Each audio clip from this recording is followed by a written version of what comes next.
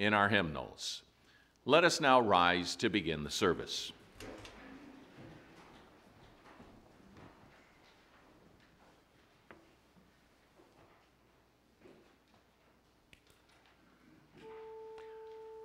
O Lord, open my lips.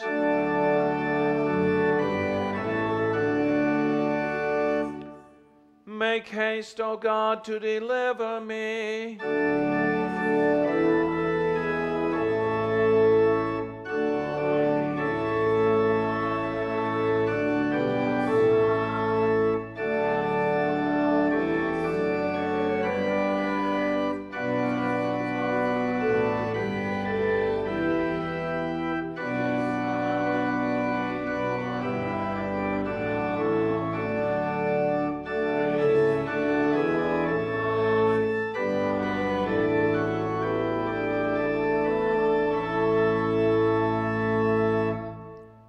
Blessed be God the Father, the Son, and the Holy Spirit.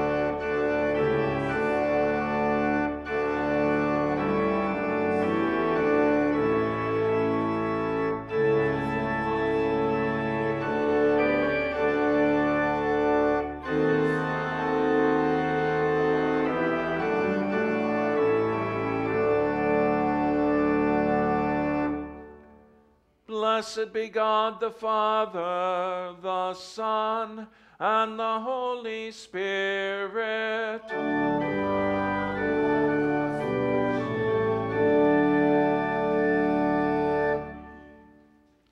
Our introit from Psalm 119. I hope for your salvation, O Lord, and I do your commandments. I rejoice at your word, like one who finds great spoil. 7 times a day I praise you for your just and righteous decrees. Great peace have those who love your law. Nothing can make them stumble. My soul keeps your testimonies. I love them exceedingly. Glory be to the Father, and to the Son, and to the Holy Spirit, as it was in the beginning, is now, and will be forever. Amen. I hope for your salvation, O Lord, and I do your commandments.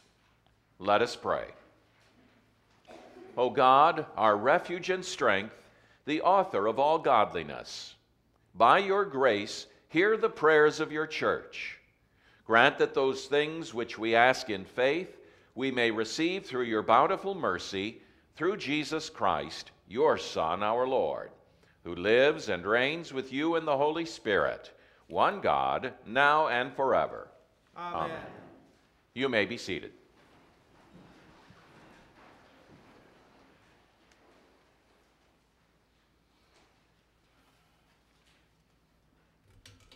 Our Old Testament reading, which also serves as the basis for the sermon, comes from the prophet Habakkuk in chapters 1 and 2.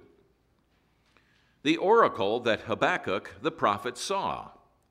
O Lord, how long shall I cry for help, and you will not hear? Or cry to you violence, and you will not save? Why do you make me see iniquity, and why do you idly look at wrong?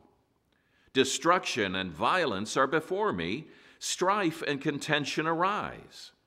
So the law is paralyzed, and justice never goes forth. For the wicked surround the righteous, so justice goes forth perverted. I will take my stand at my watchpost and station myself on the tower, and look out to see what he will say to me and what I will answer concerning my complaint. And the Lord answered me, write a vision, make it plain on tablets, so he may run who reads it. For still the vision awaits its appointed time, it hastens to the end, it will not lie. If it seems slow, wait for it, it will surely come, it will not delay. Behold, his soul is puffed up, it is not upright within him, but the righteous shall live by his faith. O Lord, have mercy upon us. Thanks be to God. Our epistle lesson comes from St. Paul's second letter to Timothy in chapter 1. Paul, an apostle of Christ Jesus by the will of God, according to the promise of the life that is in Christ Jesus, to Timothy, my beloved child, grace, mercy, and peace from God the Father and Christ Jesus our Lord. I thank God whom I serve, as did my ancestors, with a clear conscience, as I remember you constantly in my prayers, night and day. As I remember your tears, I long to see you, that I may be filled with joy. I am reminded of your sincere faith, a faith that dwelt first in your grandmother Lois and in your mother Eunice, and now I am sure dwells in you as well. For this reason I remind you to fan into flame the gift of God, which is in you through the laying on of my hands. For God gave us a spirit not of fear, but of power and love and self-control. Therefore, do not be ashamed of the testimony about our Lord, nor of me, his prisoner, but share in suffering for the gospel by the power of God, who saved us and called us to a holy calling, not because of our works, but because of his own purpose and grace, which he gave us in Christ Jesus before the ages began, and which now has been manifested through the appearing of our Savior Jesus Christ, who abolished death and brought life and immortality to light through the gospel, for which I was appointed a preacher, an apostle, and teacher, which is why I suffer as I do. But I am not ashamed, for I know whom I have believed, and I am convinced that he is able to guard until that day what has been entrusted to me. Follow the pattern of the sound words that you have heard from me in the faith and love that are in Christ Jesus. By the Holy Spirit who dwells within us, guard the good deposit entrusted to you. O Lord, have mercy upon us. Thanks be to God. And we rise for the Holy Gospel. The Holy Gospel is written in the 17th chapter of St. Luke, beginning at the first verse. Jesus said to his disciples, "Temptations to sin are sure to come, but woe to the one through whom they come. It would be better for him if a millstone were hung around his neck and he were cast into the sea than he should cause one of these little ones to sin. Pay attention to yourselves. If your brother sins, rebuke him, and if he repents, forgive him. And if he sins against you 7 times in the day, and turns to you 7 times saying, I repent, you must forgive him. The apostles said to the Lord, increase our faith. And the Lord said, if you had faith like a grain of mustard seed, you could say to this mulberry tree, be uprooted and planted in the sea, and it would obey you. Will any one of you who has a servant plowing or keeping sheep say to him when he has come in from the field, come at once and recline at table? Will he not rather say to him, prepare supper for me and dress properly, and serve me while I eat and drink, and afterward you will eat and drink? Does he thank the servant because he did what was commanded? So you also, when you have done all you were commanded, say, we are unworthy servants, we have only done what was our duty. O Lord, have mercy upon us. Thanks be to God. Forever, O Lord, your word is firmly set in the heavens.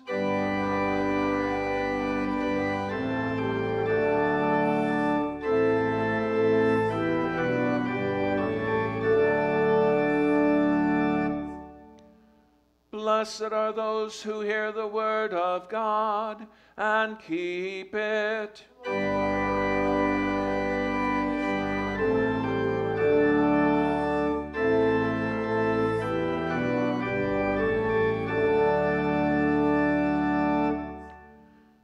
Glory be to the Father, and to the Son, and to the Holy Spirit.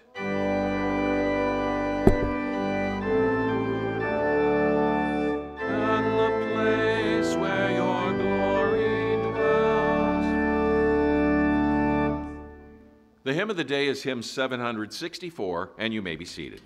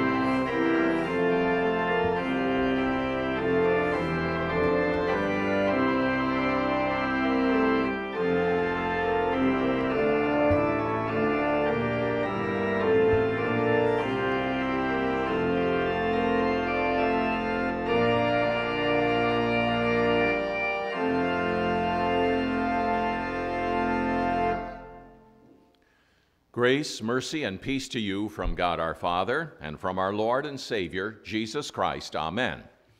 I would invite you to open your Bibles with me to the prophet Habakkuk in chapters 1 and 2.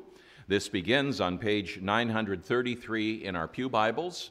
And to start, I'll read just a portion of Habakkuk's question to God in chapter 1. Why do you make me see iniquity, and why do you idly look at wrong? And let us pray. Lord God, our Heavenly Father, indeed we live in a world that has so much destruction, violence, evil, anger, and death in it. Many times we do not understand these things or why you do not act more quickly. And so we pray, dear Lord, that you would comfort us by your word and spirit, that our eyes would not look at the things which bring us sorrow, but at that which Christ has done to redeem us and the world. Help us, we pray, for Jesus' sake. Amen. You know, it's a funny thing about reading the Bible, that at different times in your life you read certain passages, especially from the prophets in the Old Testament, and they sort of bounce off. They don't have a lot of meaning. And then maybe you change, or something happens in your life, or that which you see going on in the world, and suddenly the words of the prophets from 2,500 years ago becomes very much alive. It's like they were writing today. And I see that as the case with the prophet Habakkuk. He has been called the questioning prophet, for he has a lot of questions to bring to God about the situation that he finds the southern kingdom of Judah in. And he vents some of that bewilderment in the opening verses of chapter 1, but of course he is taking it to the right place. So many people, when they see violence in the world or experience violence themselves, they decide there is no God and there are no answers. Habakkuk, he knows there's a God, and he knows there are answers. It's just that he doesn't have the answer at this point. And it doesn't seem like God is acting according to his character. For God is holy. He is righteous. He hates sin. He has created us for good. And yet Habakkuk is seeing just the opposite in his world. And he is not talking here about the kinds of things that we might call natural disasters, like we saw in Florida and the East Coast states this past week. Natural devastations of hurricanes, earthquakes, tornadoes, fires, or the kinds of things that come about because of illnesses, because of sin, capital S, in the world. Those aren't the things that he has a real concern about.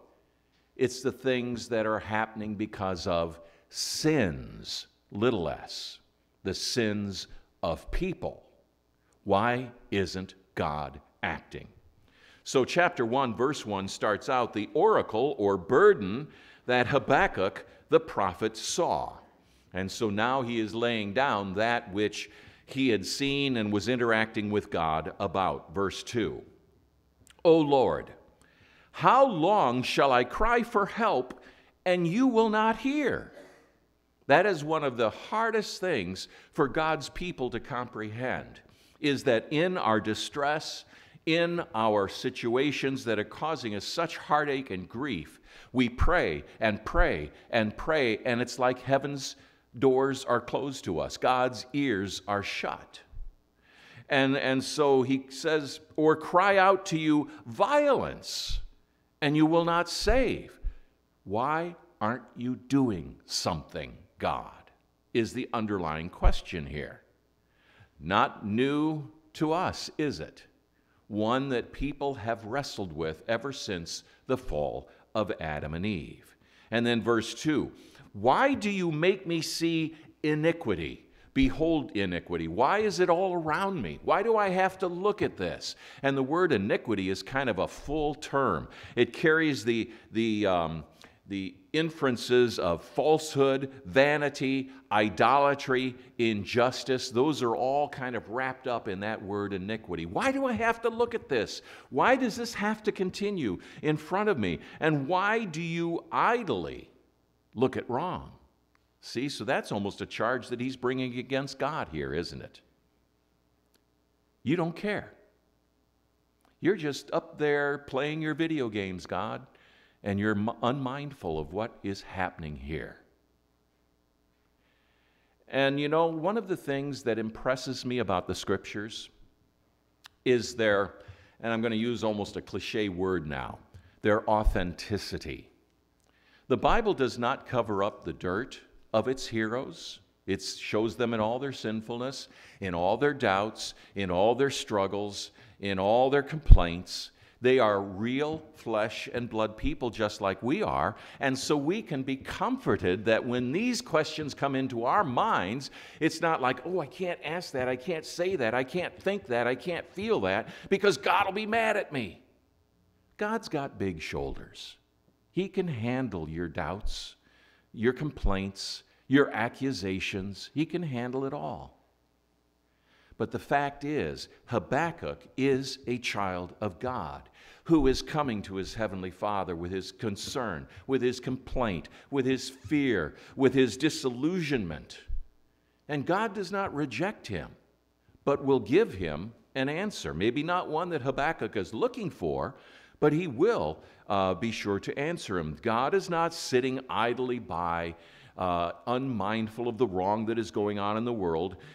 In verse 3, Habakkuk continues, "Destruction and violence are before me. Strife and contention arise."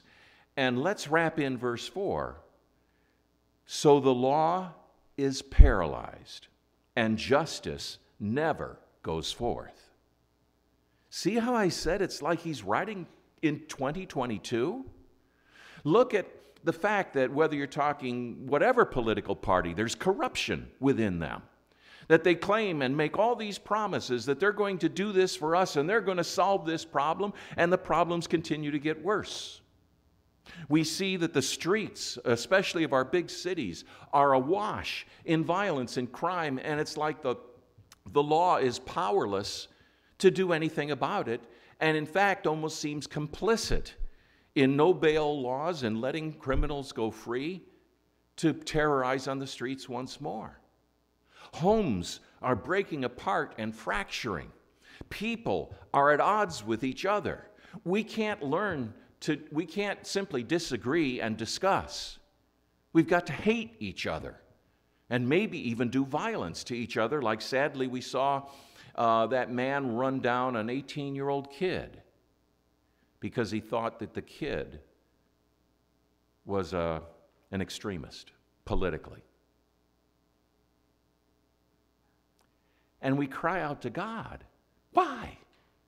What are you doing about this? Why aren't you acting? Rise up, O Lord.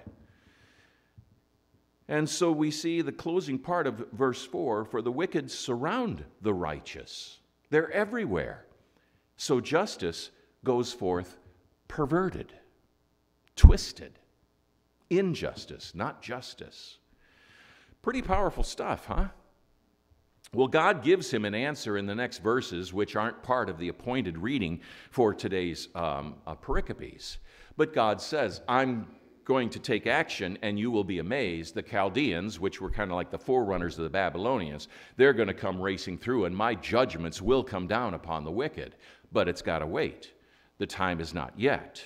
And so there's this dialogue back and forth through the end of chapter 1, and we move then into chapter 2, verse 1.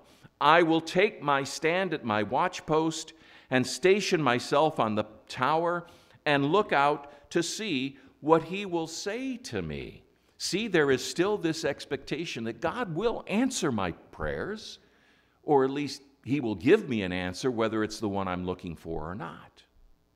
And so I'll wait. I'll listen. I'll hope. And that is a tremendously good perspective for all of us as God's Christians. That even as we pour out our complaints, even as we become impatient at the slowness of God, to recognize that God does have his own timetable.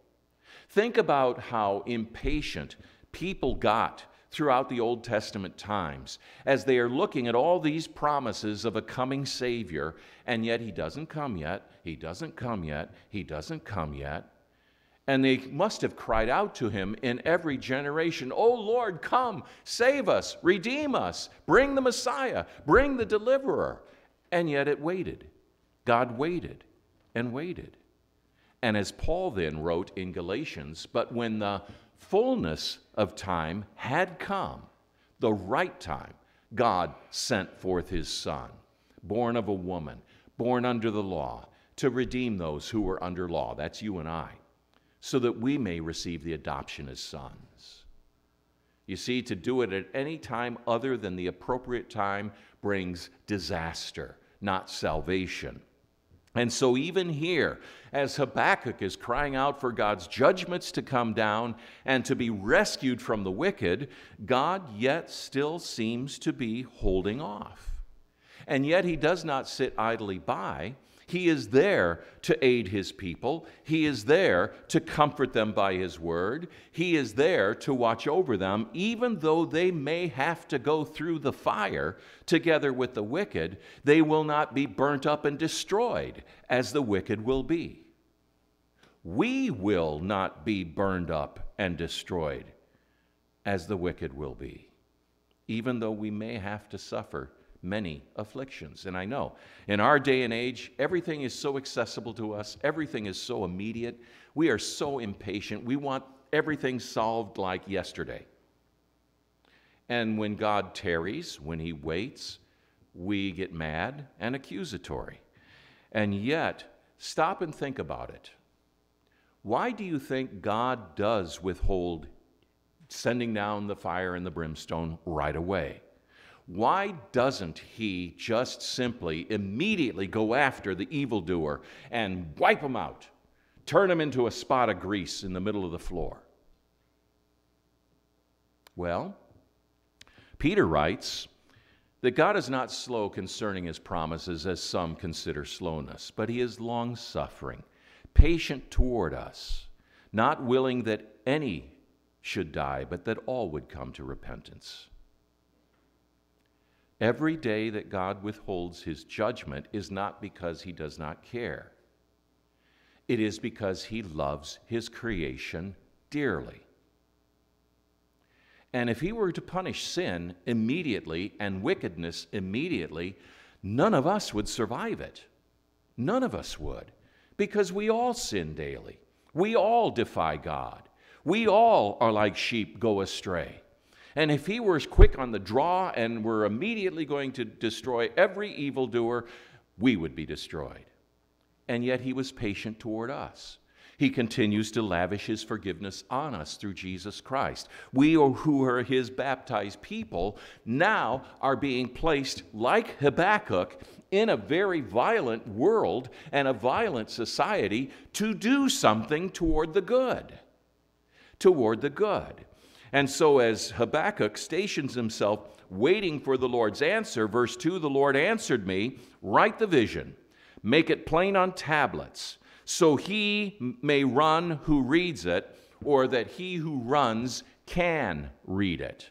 In other words, Habakkuk is to have a message so plain, so obvious, that even somebody hurrying past it will be able to read it and at least understand it, and hopefully will consider it. What the message is exactly, we don't know. Probably something along the lines of, judgment is coming, repent. And also, the just shall live by his faith. We see that coming up in verse 4.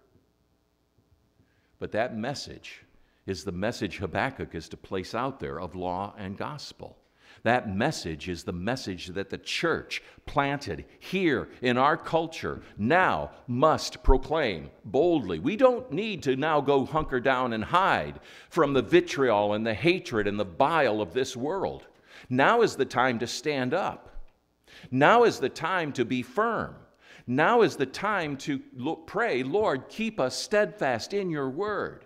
To call sinners to repentance, including ourselves, so that we don't so much imitate the world that the world cannot tell whether we belong to Jesus or the devil. But to stand and to proclaim that Jesus is the way, the truth, the life, and no one comes to the Father but by him. It is this time now that the church, and I mean you and me and all his Christians, finally decide to stand for something. Otherwise, as the old saying goes, we'll continue to fall for everything. We live in a world that's confused and mixed up. God is not unaware of that, but too often we are. We simply go with the flow of being confused over gender issues or tax policies or this, that, or the other thing. And political policies, that's one thing. When you get down to the moral issues, though, that's where the rubber meets the road. And that's where the church can really make a difference. We're not here, and we're not called to put out social statements, political statements. We are called as his Christians, like Habakkuk, to put that message so plain and so bold, whether it's with our words, whether it's with our lives, whether it's in our churches, to be God's people in the midst of all of this violence. For the vision still awaits, verse 3, its appointed time. Judgment's coming, but it's not coming yet. Not yet. It hastens to the end, and the word hastens there is kind of interesting in the Hebrew. It's literally gasps. Think of a marathon runner as he's racing towards that final line, and he's gasping for breath, and he's pushing himself on to cross that line. That's the description here about the vision awaiting its appointed time. It's gasping toward the end. It wants to reach it, and it will not delay. It'll come at the appointed time, not beyond the appointed time. The judgment is coming. But in the meantime, God continues to hold out hope and restoration and rescue. And so finally, verse 4, behold, his soul, the soul of the enemy, the Chaldean, is puffed up. It lives by violence. It lives by conquest. It lives by all of these immoral and wicked things. It's not upright within him. And contrast that now to the people of God. But the righteous shall live by his faith. Faith in what? Faith in the true God who holds us in the palm of his hand. Faith in the true God who has sent his Son to redeem us from sin, death, and hell. Faith in the Word of God that promises us that even if we go through difficulties, his grace is sufficient for us. For his strength is made perfect even in the midst of our weakness. And that with all the violence around us and the discouraging things, we do not lose heart, because we have a Redeemer who came, died, conquered death by his resurrection, and is coming again. And we are the people of God. Yeah, we have a dilemma as God's Christians of why he lets these things go on.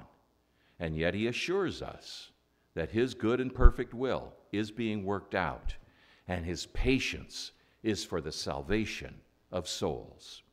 In the name of the Father, and of the Son, and of the Holy Spirit, amen. And the peace of God, which passes all understanding, keep each of your hearts and minds in true faith to life eternal. Amen. We continue now with the prayer of the church.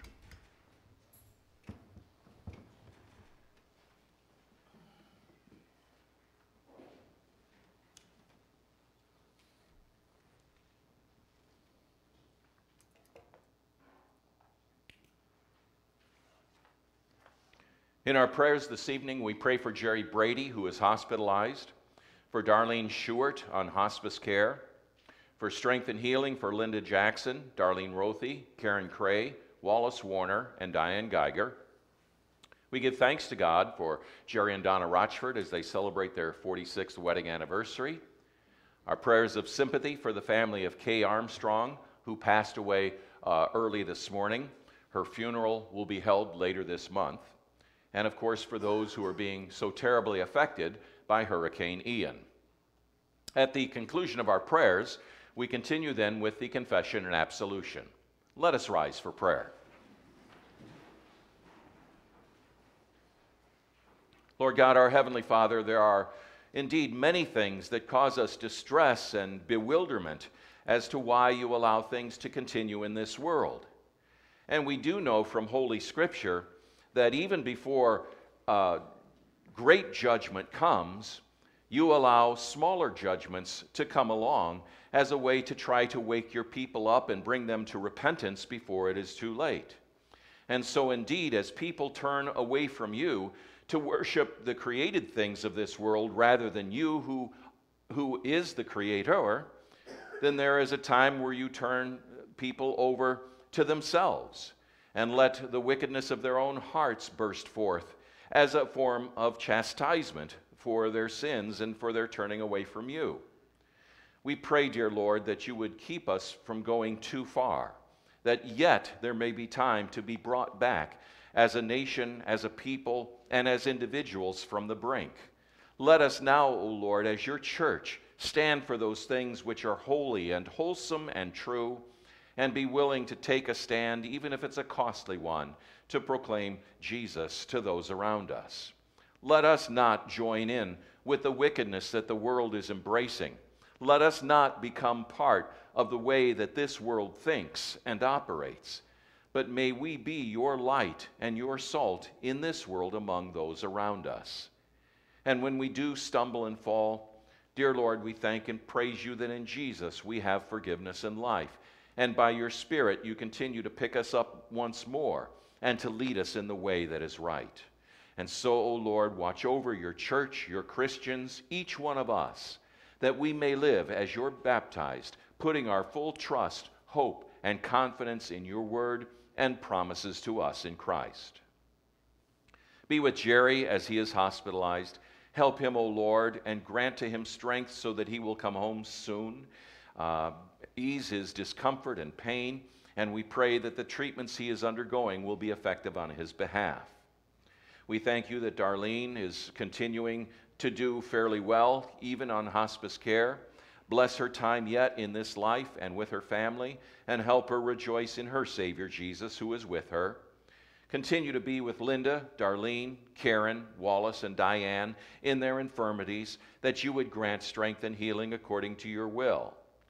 We thank and praise you that you have blessed Jerry and Donna with 46 years of marriage and with the family that they have. Continue, O Lord, to watch over and keep them in the years ahead, that they would remain faithful to their marriage vows and be a reflection in their lives toward each other of your love toward your bride, the church. Comfort the family of Kay Armstrong, whose soul you have called out of this life and home to yourself. We give you thanks for the life that you had given Kay in this world and the eternal life that is hers in Jesus. And may your peace be there for her family at this time. And dear Father, once more we have seen again what living in a fallen world can contain. And so we pray for all of those who have been so severely affected by Hurricane Ian, especially in Florida. Be with the families of those who have died. Be with the injured. We pray that there are those who may yet be missing who can be found yet alive. We pray also for all who have lost property and possessions during this difficult and tragic time. Yes, O Lord, these types of events remind us that this world is passing away. But you, O Lord, continue to help us focus on those things which are eternal, that cannot be taken away.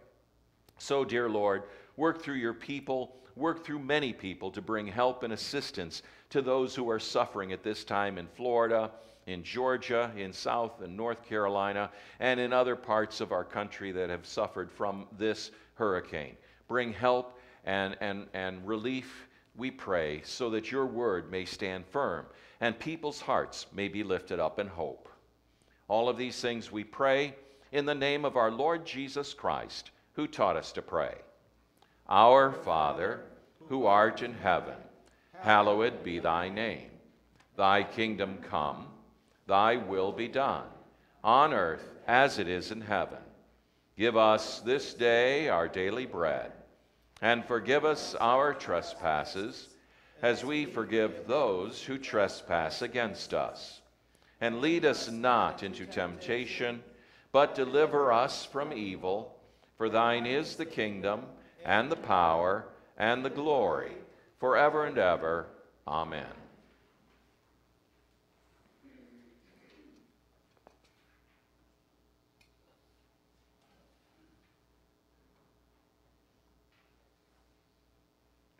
For as much as it is our desire to receive the true body and blood of our Lord Jesus Christ in the fellowship of this altar, let us now confess our sins.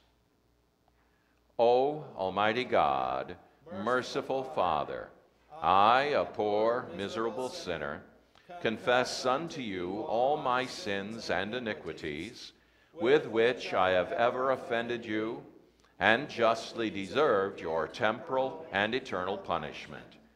But I am heartily sorry for them, and sincerely repent of them. And I pray you, of your boundless mercy, and for the sake of the holy, innocent, bitter sufferings and death of your beloved Son, Jesus Christ, to be gracious and merciful to me, a poor, sinful being. God be merciful to you and strengthen your faith. Do you believe that the forgiveness I speak is not my forgiveness, but God's? Yes. Let it be done for you as you believe. In the stead and by the command of my Lord Jesus Christ, I forgive you all your sins in the name of the Father, and of the Son, and of the Holy Spirit. Amen. Amen.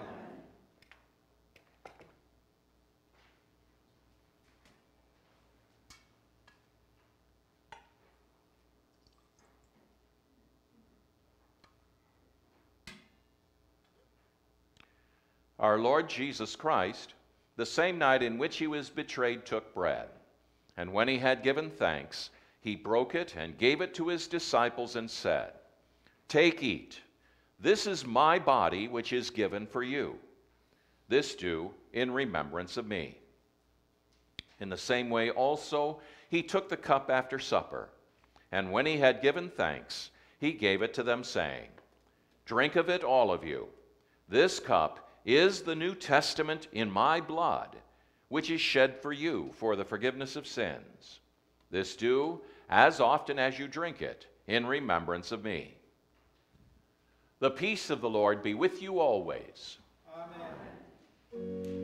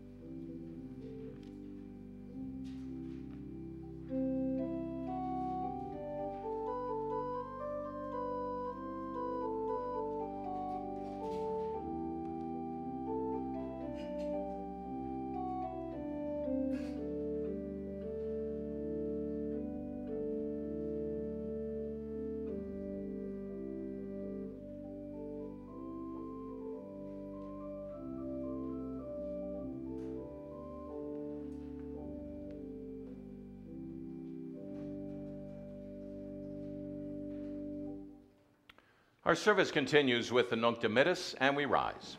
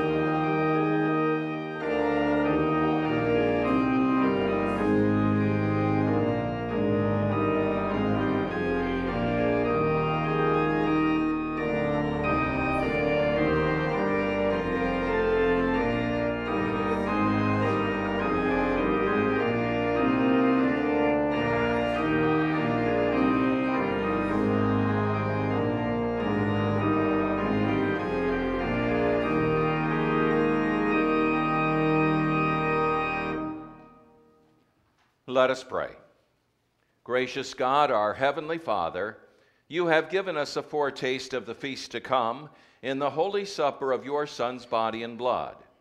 Keep us firm in the true faith throughout our days of pilgrimage, that on the day of his coming we may, together with all your saints, celebrate the marriage feast of the Lamb in his kingdom which has no end. Through Jesus Christ, your Son, our Lord, who lives and reigns with you in the Holy Spirit, one God, now and forever.